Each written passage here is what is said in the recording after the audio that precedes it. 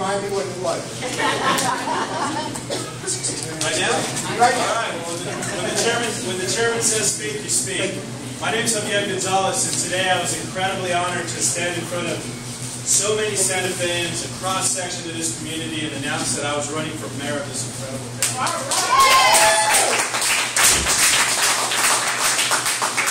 Tonight is about working America.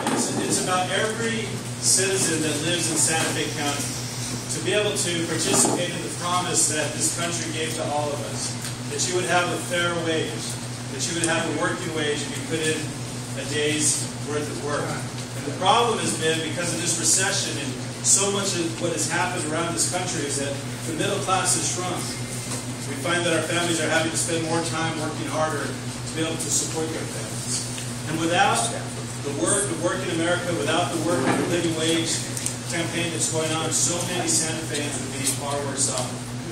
Our community is defined by the beautiful faces from all walks of life that we have. We have to preserve those faces in this town for many generations. And the only way we're going to do that is if we have healthy wages for our families. They know that they can live and raise their families in this community, and that they can continue to prosper the way so many of us have. So, having said all that, Mr. Chairman, I'm absolutely committed to everything that's going on in this living wage campaign.